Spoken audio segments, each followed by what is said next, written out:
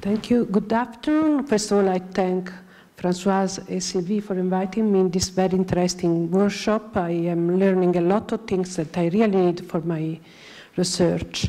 I am a psychologist and a neuropsychologist, so I'm here to speak about something particular, that is what makes the difference in people in living in different environments. I will not present you anything directly related to the use of underground cities, but some that is more general. It has to do with a very common problem, that is some people is really able to quickly adapt to a new novel environment, to learn novel environment, to orient, navigate, to become the master in a novel environment.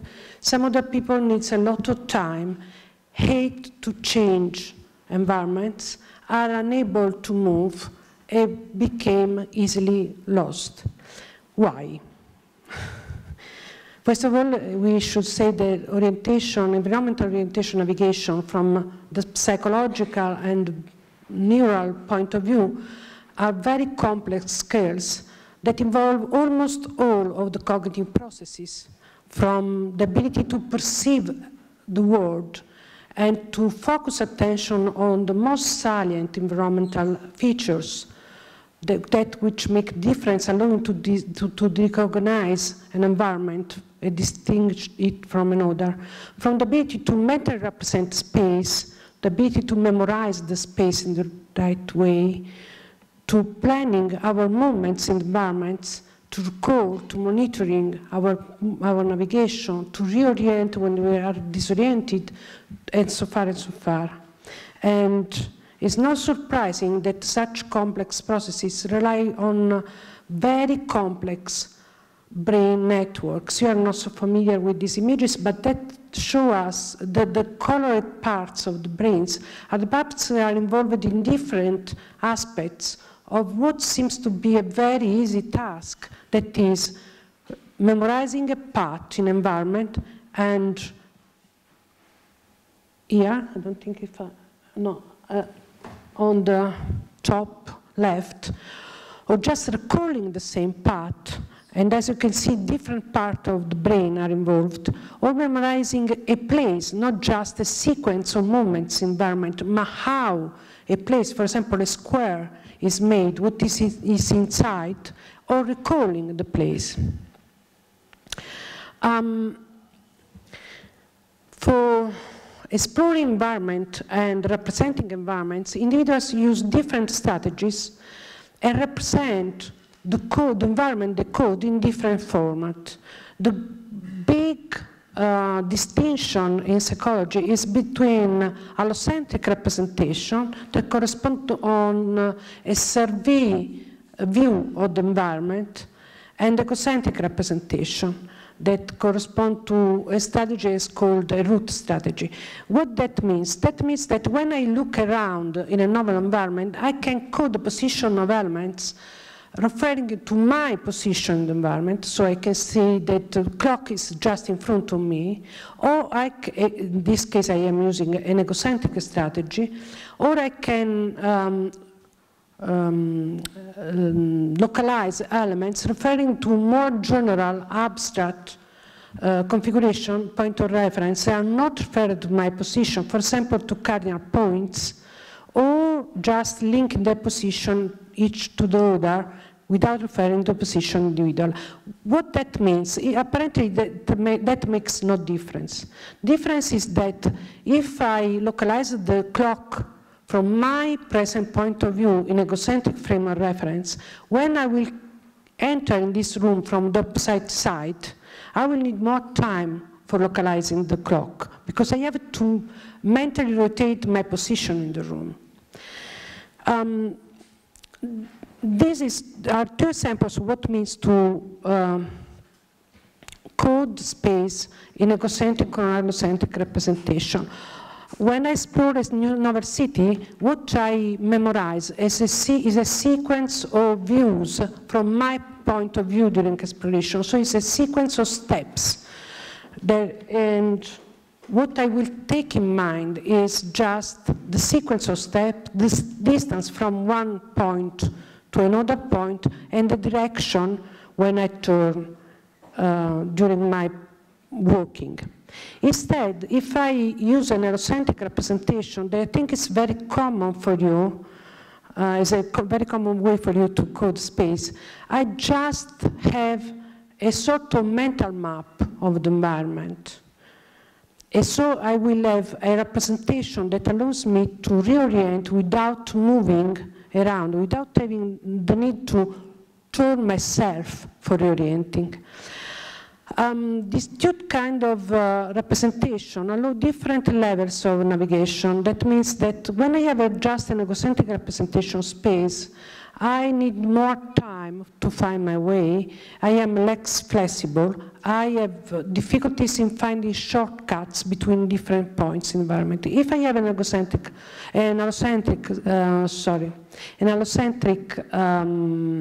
representation, I will easily find shortcuts. Another characteristic is that I can evolve from an egocentric representation to an allocentric representation space with experience, while I familiarize with the environment. But this is not true for all individuals. Some individuals are not able to shift from one kind of representation to the other one. This is an example of what happens when I memorize on the left, when I memorize a path in a labyrinth, because I start every time from the same point, that is, I follow the arrow straight to reach the goal point. If the experimenter makes the trick to make me start from a different point, if I use an heliocentric, if I developed an egocentric representation of the space, I will never reach the goal point, because I will follow the same path I have made without recognizing my error. Instead, if I have an allocentric representation, I'm able to recognize that my starting point is different. I can easily reach my, my goal. The egocentric way is in the second labyrinth, is given from the green path, while the allocentric is the blue path.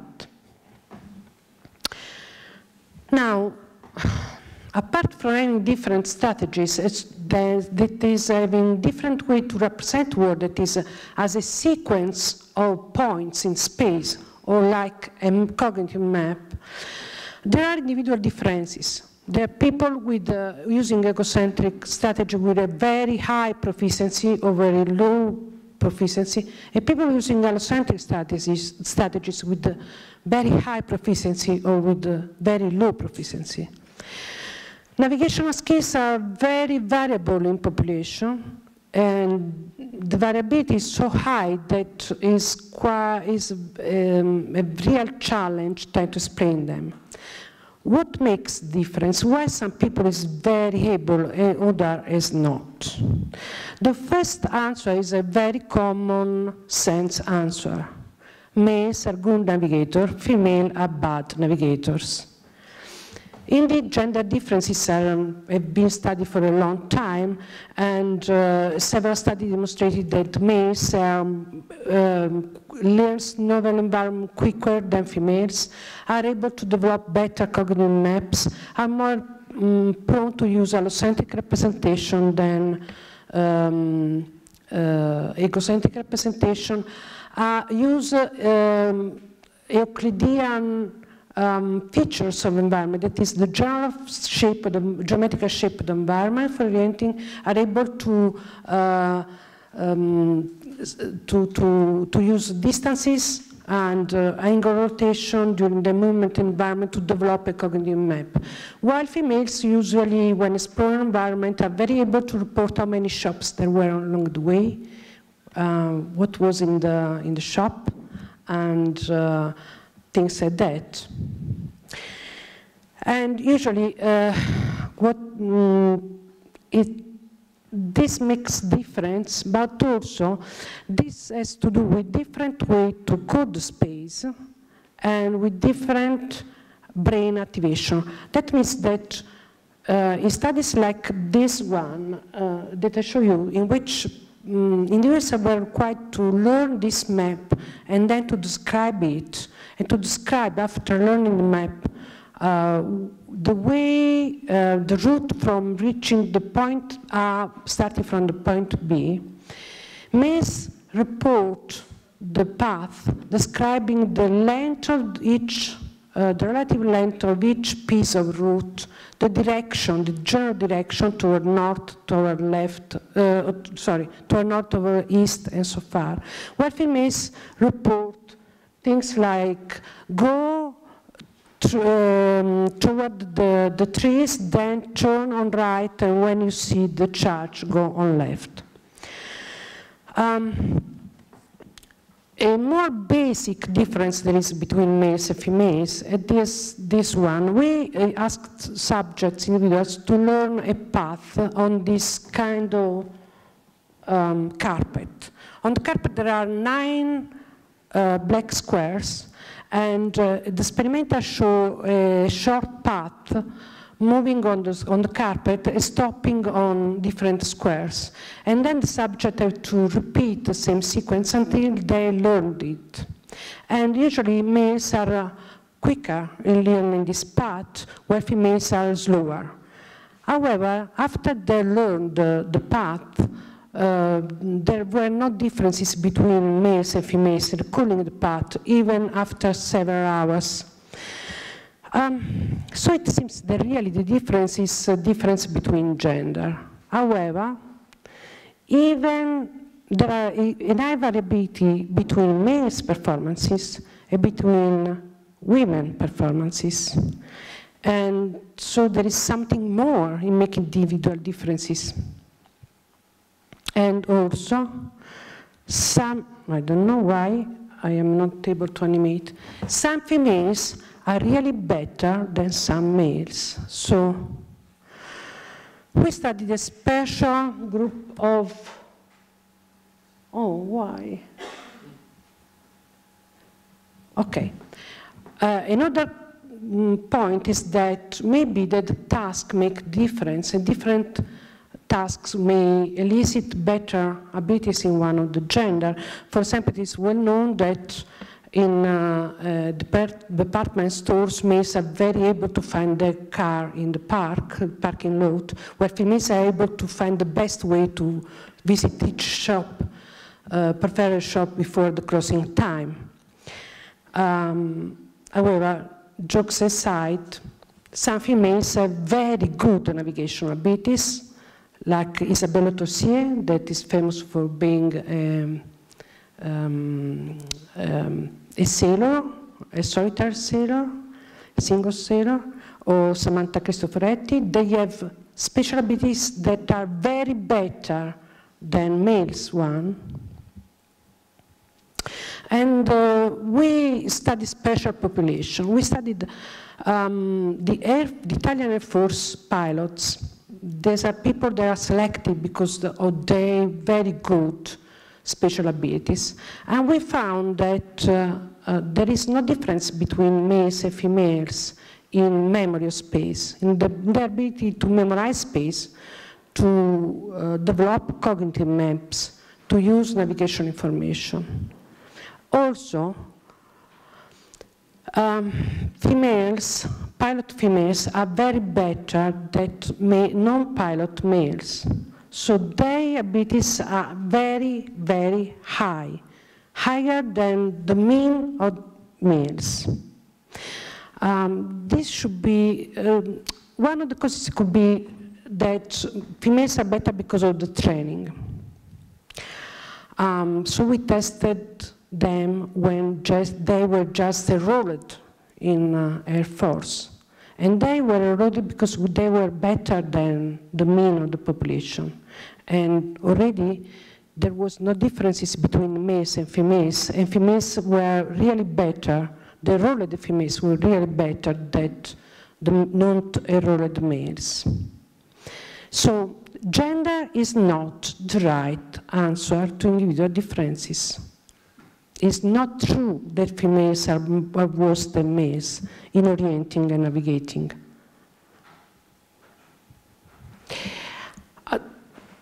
there is a special information that is that good navigators are not only more able to, but they have a slight different brain organization in the sense that you have a more strong connection between the brain areas that are involved in coding space and allowing to develop a cognitive map.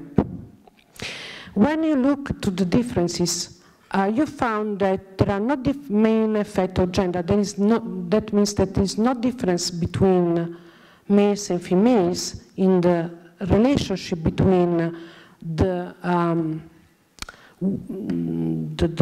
type of brain connection, the ability to navigate. Less for the fact that good male navigators have a little more connection, a little bigger connection between the left side of the posterior hippocampus and the left retrospinal cortex. There are two areas that are involved in this called spatial language. That is the way we use words for coding space. So there is a strange things that we found after this. We wonder what makes the difference. One of the differences that gender, in gender is very common is that gender may have a different distribution of cognitive style. I mean, cognitive style is a way we code the world, we process information, we think, that has to do with our perceptor style, the way we perceive the world. It's called field-independent or field-dependent cognitive style. Because I will show you why. Give me just 1 second. And it is an innate style. I mean, baby born with a precise style and will not change this cognitive style. You cannot modify cognitive style with training, with experience, with feedback, and so far and so far. In our world, in Occidental world, about 3 males out of 4 are independent field, while about 3 females out of 4 are field dependent. This is not true in special population. For example, in Pygmaeus, we live in a very hard environment in which there are very little differences allowing to orient. All are field independent. One difference between field independent and field dependent is that field independent people have better spatial abilities. What is field dependence? Look at these pictures. Each of these is a trial of a test in which, in the dark, a subject sees a frame and a road, and is told to judge if the road is perfectly vertical, and to move the road since it is perfectly vertical. The road is not mentioned. Field-dependent individual will align the road so that it is coherent with the disalignment of the frame, while field-independent are able to ignore the frame. That is the way in which these two kinds of people perceive the world. I'm sorry, I think this is a strange echoes. That is, field-independent people are able to segregate elements in the environment, have an analytic way to perceive the world, while field-dependent have a global, holistic way to perceive the world, and are less likely to note single elements, single features. They have other advantages. For example, they are more empathetic, more sympathetic with the people, have a higher level of empathy. Another way to show this is that this is another test in which we ask people to look if in a complex picture if there is a representation of the simpler one, that is, look for the right-sided shape in the first picture in these other 2 pictures. Or in a task like this in which you have some elements up that you have to look for in the picture below. And I am a field dependent, I just found 4 of them. But field independent are able to find them very quickly. Difference is not only the ability to find, but also the time field dependent and field independent need to find the single elements. So we tested field dependence, field independence in subjects, and we measured the ability to move in the environment, and also some special thing that seems to have nothing to do with navigation, that is the ability to perform mental rotation, that is the ability to judge, if the 2 pictures on the right are the same or different forms rotated with different angle of rotation. A cognitive style predicts the ability to navigate and the ability to mentally rotate. Mental rotation is strictly related. It's the only cognitive test that predicts the ability to learn a novel environment to develop a cognitive map. So, field independent individuals have better performances in navigational tasks and in mental rotation. And also, they are more likely to use an allocentric representation and a survey strategy on navigation.